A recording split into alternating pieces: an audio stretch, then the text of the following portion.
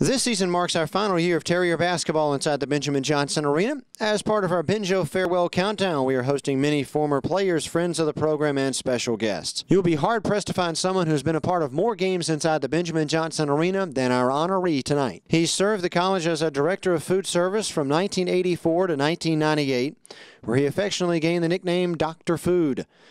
During his first 2 years at Wofford, he brought the Benjo to life as the public address announcer in the days when the Terriers ran onto the floor beneath a large doghouse and across red carpet.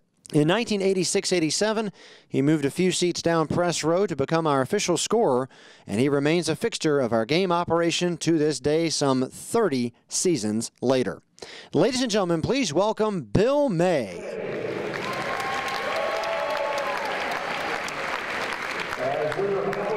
As we're halfway through tonight's game, it's time to continue our countdown. And Bill, please do the honors for us.